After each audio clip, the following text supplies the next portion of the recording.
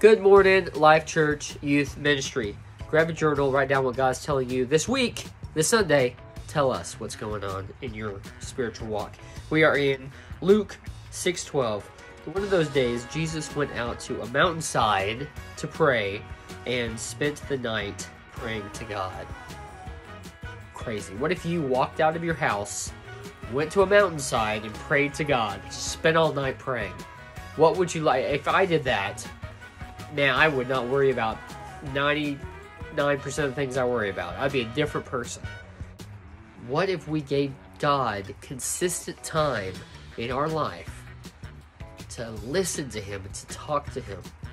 Now, we might not be mountainside ready, but what if you gave 5 minutes, 10 minutes a day, 20 minutes? You grow into that relationship.